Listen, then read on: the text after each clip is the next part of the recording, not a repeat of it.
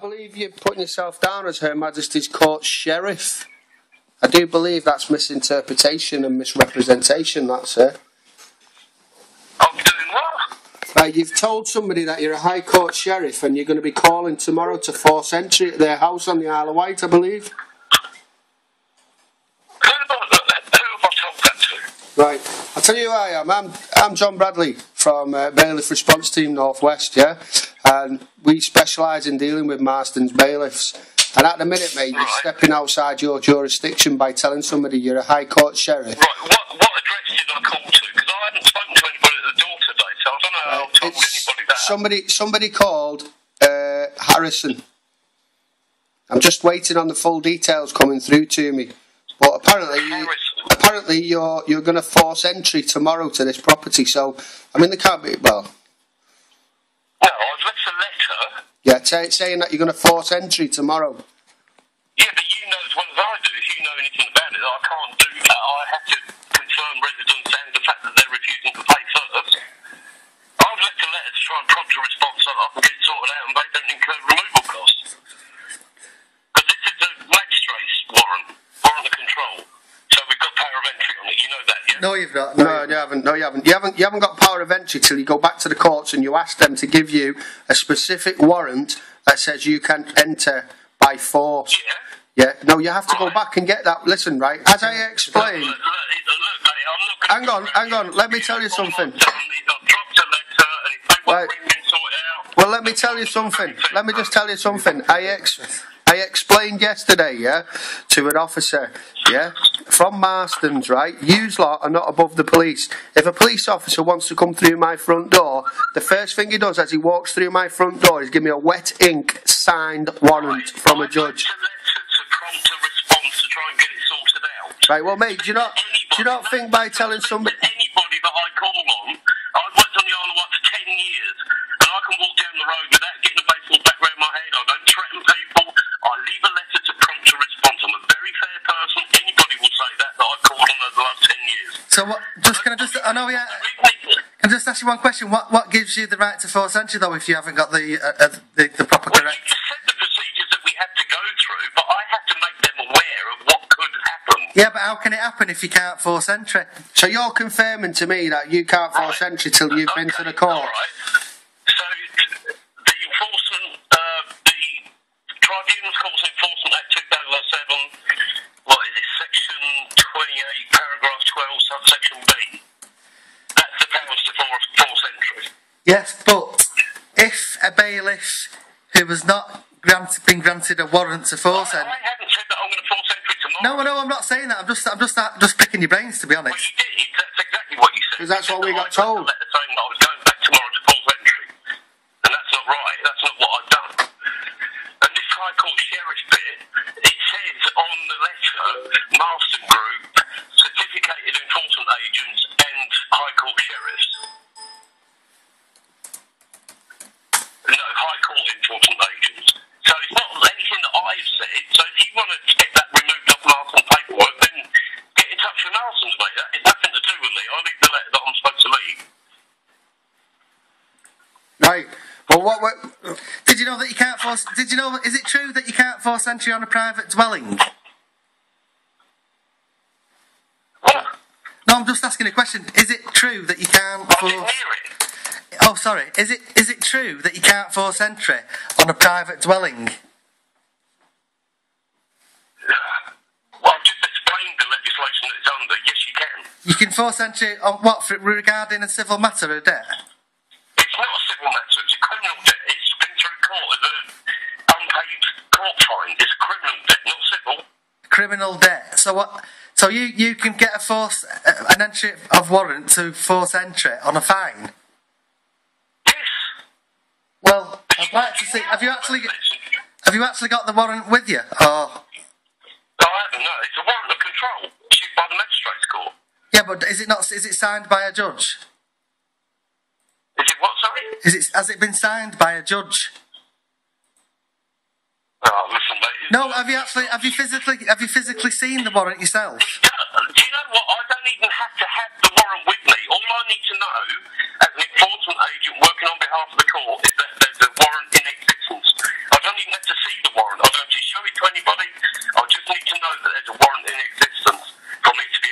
and remove goods from that property. Yeah, but none of the following types of warrant carry a power to break a door open or enter by force to allow a police constable or to make threat of an arrest refusing to open the door. So if she doesn't give you consent... I can't hear you, mate. You're breaking up. I can't hear you. If she doesn't give you consent to get in, how would you expect to get in? Sorry? If the occupier doesn't give you consent to break in or to come in, how are you going to break in? Reasonable force. But how? A locksmith. A locksmith? Then you'd be done for burglary. Well, you won't be done for burglary. Of course you will. You said that right at the beginning of this conversation that you knew what you were talking about. I do. Well, you know you don't, mate. You obviously don't. You need to get onto the Tribunal Courts Enforcement Act 2007. So when's the last time you've actually used the locksmith to break in? Me personally? Yeah. 3 weeks ago. And when's the last time you used the removal team to remove people's goods out of a property? About 3 weeks ago. 3 weeks ago? Well, I don't believe a word of it. Why is that? Because I don't believe a word you're saying. Well, what do you think I do for a living? Well, obviously, you scare people. Obviously. No, you don't know me, mate. So don't start casting me in with all this stuff that you said on telly. You don't know me from Adam. Yeah, but you can't force entry for a distress warrant, a fine, a liability order. You can't force entry over a civil matter. Okay, that's fine. All right. You advise whoever it is that, and all you're doing is digging deeper and deeper into the hole. No, there's just one more thing to say is that we are actually now, while we're on the phone, removing your implied right of access. So if you actually do go back to that property, you'll be done for trespassing. I'll give him the reference number if you want. Yeah, you can't do that either. We can, trust me. You can't. Do you want to bet? Courts and Enforcement Act. Act. We don't work off acts or statutes. We work off. Tribunal Courts and Enforcement Act. Acts or statutes are only governed by consent. Yeah, exactly. Bring him back. Bring him back. Oh, fine. Yeah, I've got, Anyway, this is John. Reference number. Hang on, let me try and bring him back and give him this reference number. John J. Rambo. John J. Rambo. Rambo. There you go. I'm just ringing him back now to formally remove his implied rights of access. I just did that. He didn't even know what address we were on. Hi mate, the reference number is 2607654. You formally had your implied rights of access removed from this property. Okay? If you go back there, you will be committed trespass. Listen, hold on a minute. I'm just going to tell you something. Don't hang the phone up. Yeah. Sad act. Hang on. He obviously likes answering the phone, so let's ring him back again. I think this will be another one we can send footage to.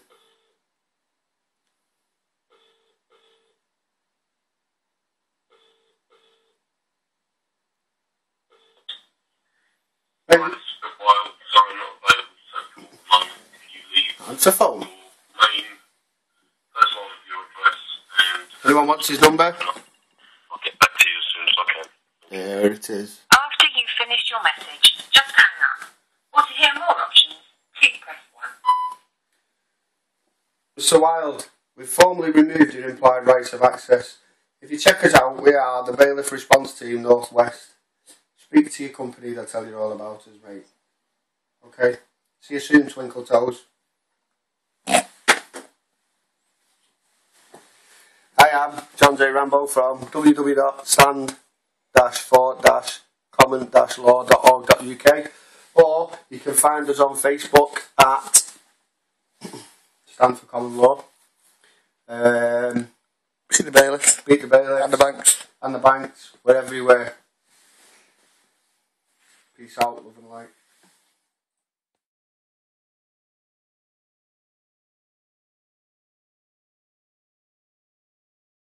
Waiting, they're just typing it through to me now.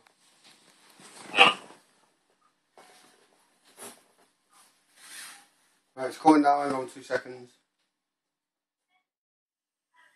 Right, no, I spoke to him, told her I'll put the account on hold till Friday to give a chance to make some inquiries.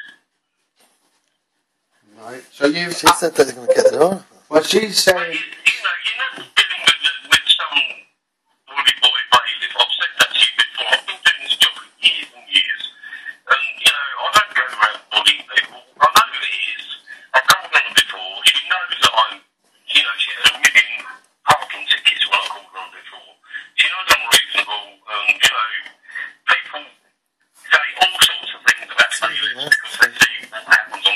does he support paedophilia? That's what it's collected They about. wouldn't show it on telly because it's boring.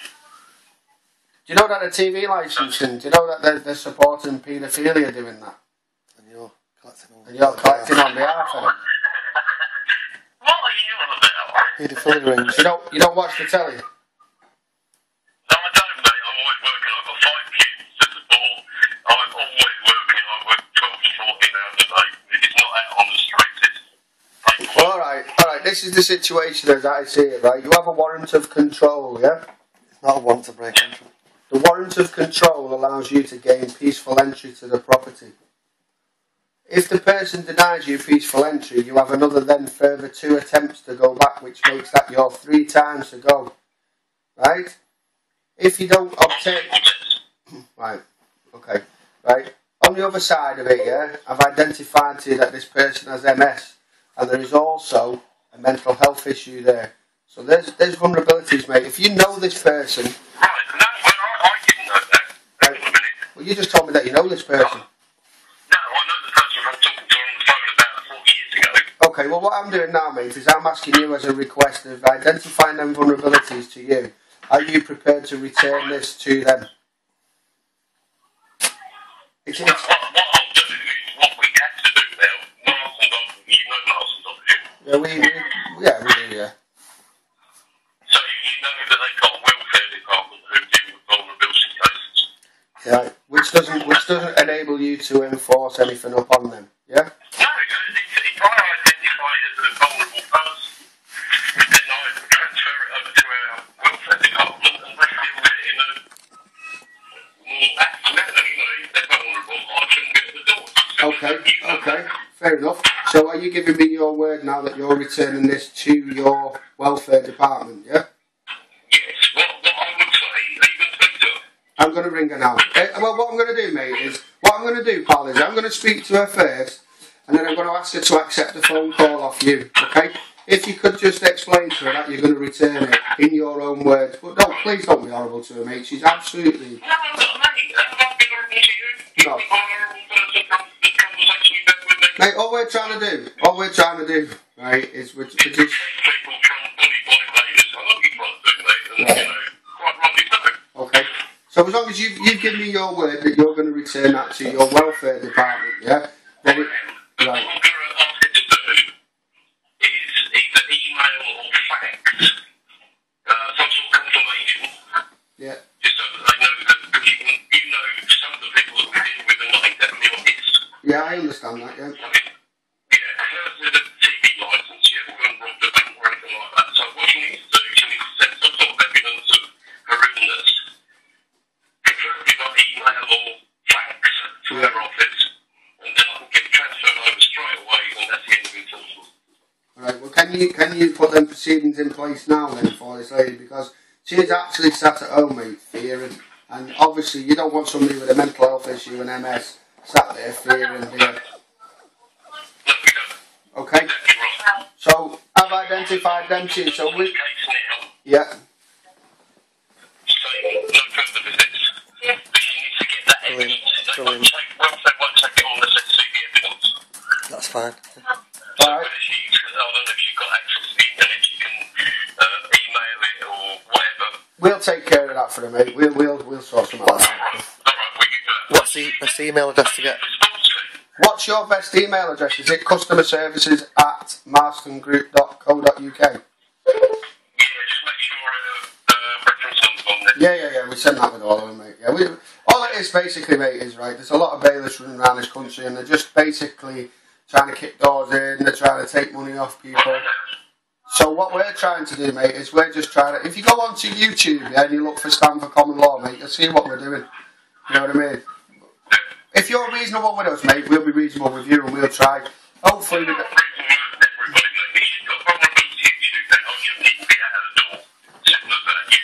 I appreciate that, mate. I appreciate that, and I thank you for your honesty.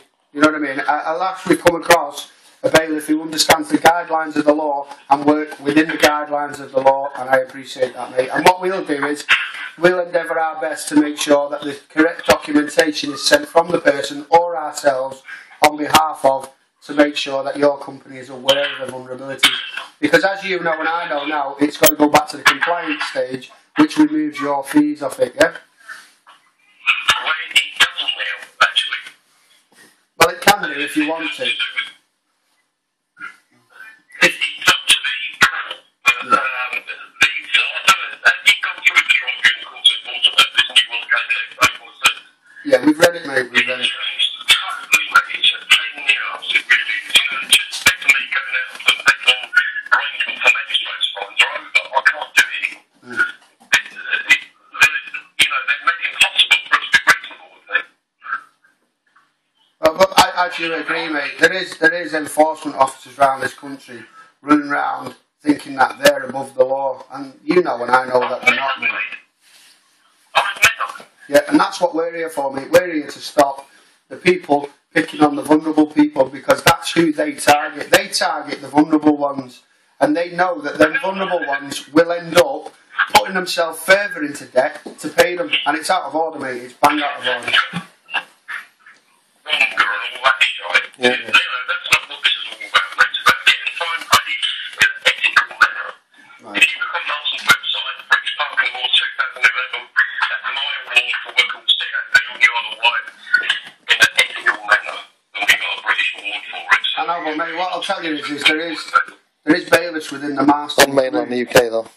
on the mainland UK that are acting and think they're above the law, mate. We've crossed a couple of them, mate. Well, we've complained about one today, mate, and put a formal complaint, which is our first case we've actually put to Marstons, so we're waiting for them to reply to us. You know what I mean? So. You know what you've got to do, don't you? You know that formal complaint. Yeah, well, what we're doing is, first of all, we're targeting his manager and asking his manager to deal with it, yeah? If he doesn't deal with it, then we'll go for the formal complaint, okay? We're trying to resolve it in-house. In your interest and their interest, it's better to resolve it in-house, isn't it? So, if they don't reply to us, we've got video evidence of this guy. I've identified a vulnerability to this guy. As you just said yourself straight away on the phone, right, I shouldn't be at that front door. This guy, this other guy was told she goes into fits under stress. And if he keeps going to the house, she's going to go into a fit. I'm not bothered, I'm going round there. Yeah, he's fucked it now, him. I've got him on video saying that. He's bollocksed it now. Well, that's what we're going for, mate. That's what we're going for. We're going for the harshest penalty possible. Because people like that make people go and hang themselves and stuff like that. Plus it gives that company a bad name, isn't it? Right, what's your name again? Sorry, pal. What? Phil Wild. Alright, I'm John James Bradley from Bailiff Response Team Northwest. I hope in future, mate. Obviously, you know, we'll have a working relationship with you, mate. If we can identify things to you, obviously I hope that you'll take them on board and then you'll listen to what we say. Today, I'll transfer 2 cases to welfare. Just today. In the last month, I've probably done 30 or 40. I don't know. But, you know, if people are vulnerable, they can't deal with debt as simple as that. And, you know, if you want help them, then we'll credit you, mate. Thank you very much. I appreciate that, mate. Thank you. Did you like me?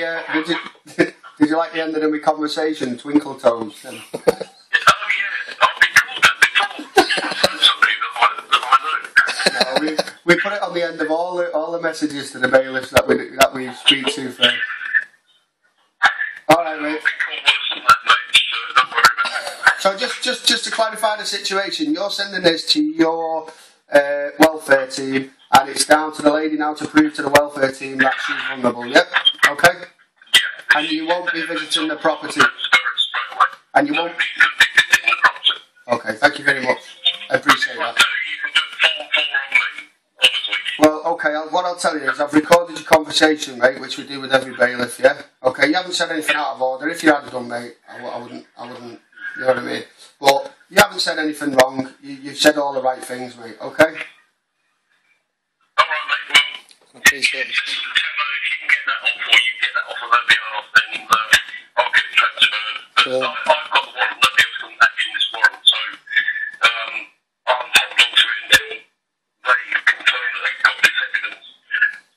And then I'll transfer it over, that's it. If she can show it to you, will you you accept that if she shows it you through the window of the property?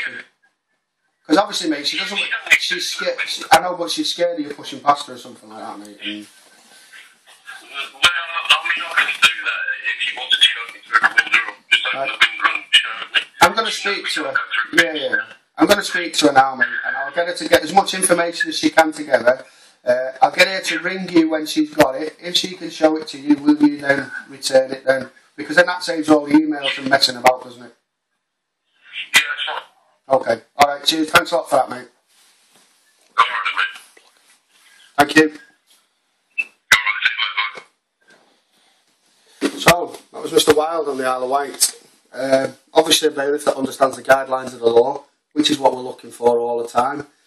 He's agreed to send Kimmy Harrison's debt to the welfare department, which isn't the result that we want, but it's a step in the right direction for her, because now she knows Mr. Wild is not going to be coming forcing entry on the property tomorrow, so she can sleep tonight. Well, can I just explain exactly what this is for? It's over TVL again, BBC. Yeah. TV licensing. TV licensing. The Capita have not even visited a property. They've not even inspected a property. They've not been inside a property, and they've issued her a fine. And then what they do is, Capita, is it goes straight over to Marstons, and then they collect the debt, which is outrageous. So we're going to have to get her to dispute it with Capita as well. But in the meantime, she didn't even own a TV at the time she got this fine. In the meantime, she can actually, we're going to get Mr. Wild to go round. She can show him through the window that she's got these vulnerable circumstances, and then Mr. Wild has agreed to send it to the welfare department, which will then give her more time to actually dispute it with Capita. So, I'm John James Bradley from www.stand-for-common-law.org.uk. My name's Wesley Ahmed, and I'm from Beat the Bailiffs and Beat the Bailiff Response Team North West. Love and light. Over and out.